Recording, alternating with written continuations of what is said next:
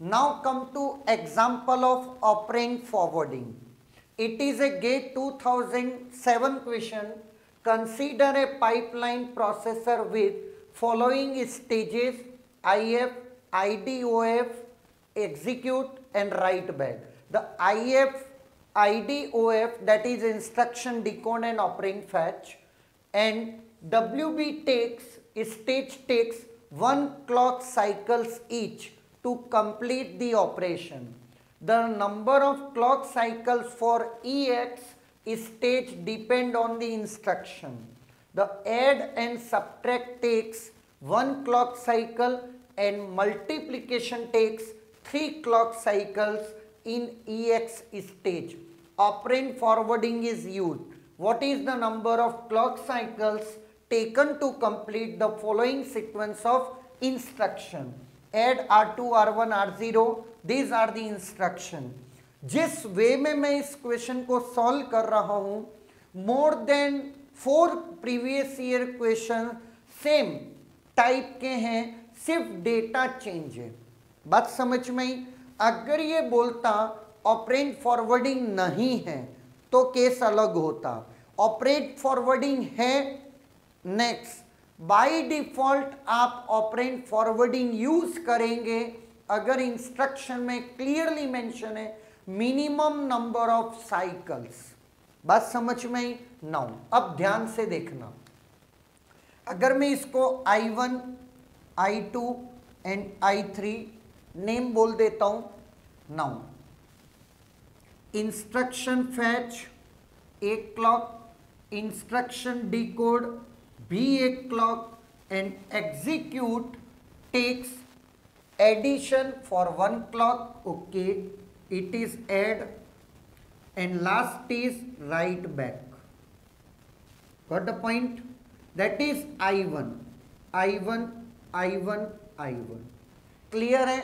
Now ये I1 stage, now it is fetch for I2. Fetch will take 1 clock.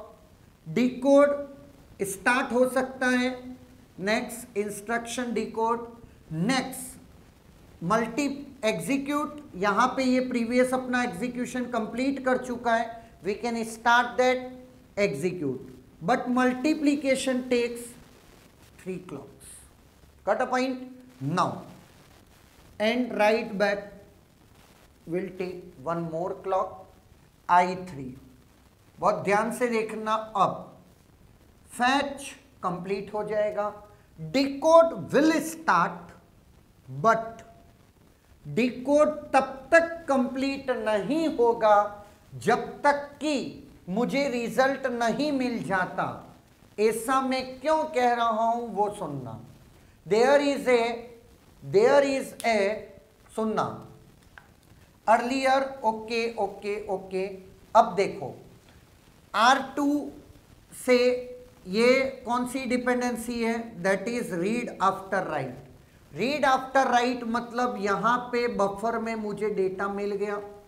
अगर data dependency है, जो कि है, तो यहां से बफर से मुझे डिकोड में डेटा मिल गया और मैंने अपना एग्जीक्यूशन स्टार्ट कर दिया.